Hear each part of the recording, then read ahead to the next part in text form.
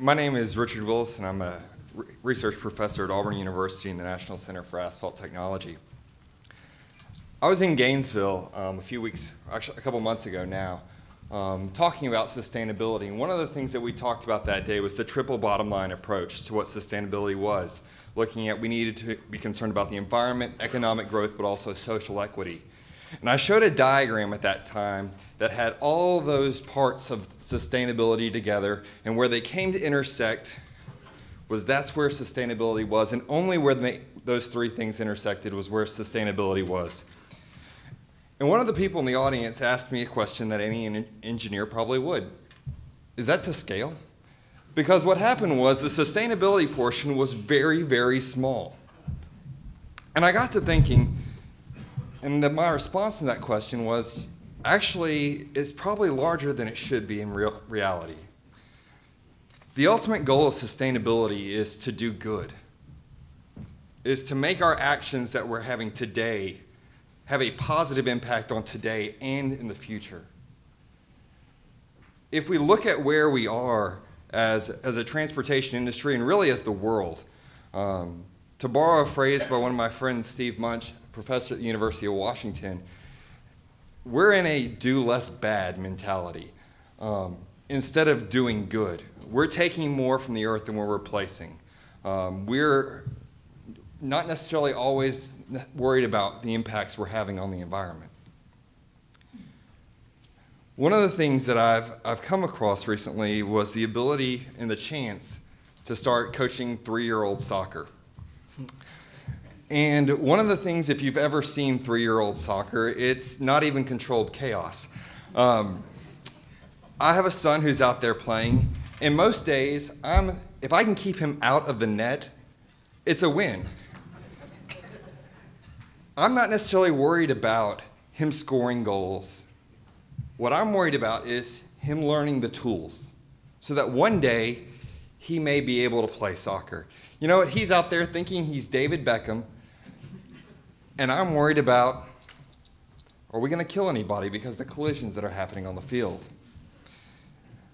Right now in the transportation field, and this is asphalt, this is concrete, this is everybody, we're playing 3-year-old soccer in many ways. We're trying to do less bad. We're trying to stay out of the net, and one day, hopefully, we're going to learn those tools. We're going to learn those skills that help us approach what sustainability truly is. But we're not there right now. If we think about infrastructure performance, there are numerous tools that are being developed. There are numerous things that are happening. If you look at the concrete industry and the asphalt industry, both of them are really pushing for performance-based specifications on a material level, where we can get in there, we can play mad scientists with fly ash and slag and wrap and RAS and rubber, and we prove that this material is going to perform. And I don't have to worry about meeting a recipe specification. But you know what? We're not quite there yet. If we look at a concept that was talked about earlier, the Mechanistic Empirical Pavement Design Guide, if you compare the televisions from 1960 to the television you could go down to Walmart today and buy, the ones in 1960 were 20 inches. If you were holding your tongue in the right position, you had your aluminum foil on your rabbit ears the right way, you might get 2 channels. Today, you can go down, buy one for a couple $100. You could pick it up with one hand. It would stream wireless internet from your house, put 3D pictures on it. But many of the ways we're designing pavements are still based on that 1960s television. So we came up with the concepts of putting Mechanistic Empirical Pavement Design Guide together. And from what I've heard, the concrete industry, it's working well. For lack of a better way, the asphalt design guide's abysmal. The rutting model, there are times you put a single load on the pavement, you've immediately got 4 millimeters of rutting. And that's just not reality. The cracking model's even worse.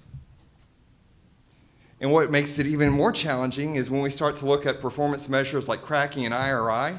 Well, the IRI is a function of the rutting and the cracking model, which just makes it exponentially bad. And so while these tools are being developed, we've got to go through local calibration.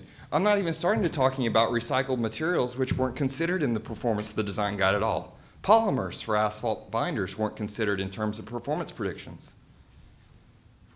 And these are all serious drawbacks from really assessing true performance of what our pavements might be. So while the tools are being developed, we're learning the skills, we're developing the models, but they're not quite there yet. We think about other things like our life cycle assessment models.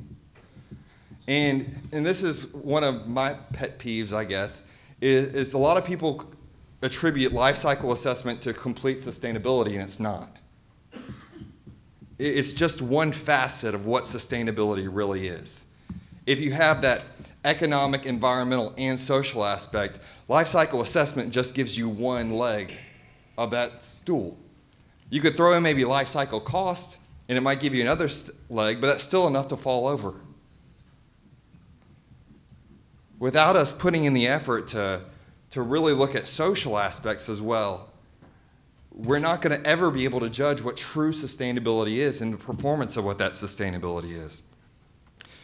But if we look back at life cycle assessment,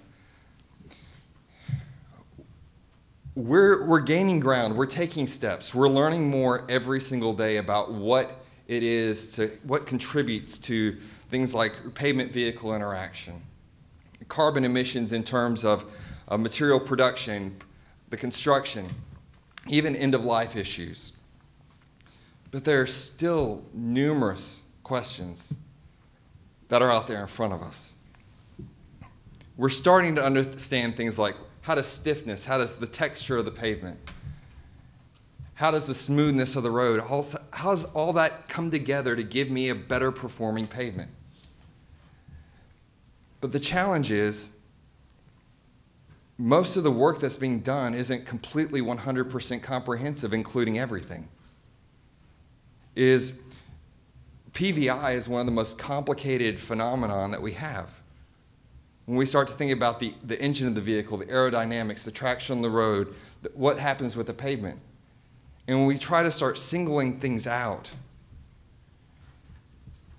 it makes it difficult because they all interact together in a unique system. One of the things that we might be able to move towards is, instead of judging sustainability by a singular life cycle assessment or by life cycle cost, is take a model from the building and what the building industry has done. In the late 90s and the early 2000s, what came about? LEED. And what it was done, it wasn't to say one is better than the other, but it put forth a challenge to people who are making buildings to say, how far can you push that envelope? How green can you make this building? How sustainable can you make it? Because LEED covers things like economics, the environmental aspects, the social aspects of the work environment, and there are pavement rating systems that are being developed. And while we're fine-tuning these models, while we're trying to progress to maybe minor league soccer one day, let's use some tools that are available. That can be worked to say, hey, let's not make it a competition. Let's just make ourselves better. Let's do it for ourselves. Let's do it for our industries. And let's do it to help the people of the future that are coming. Because sustainability is about changing our mindset from where we are right now, just living our lives 5 inches in front of our face, and looking well beyond that. The old Greek proverb stands true more today probably than it did then. A society grows great when old men plant trees in whose shade they will never sit.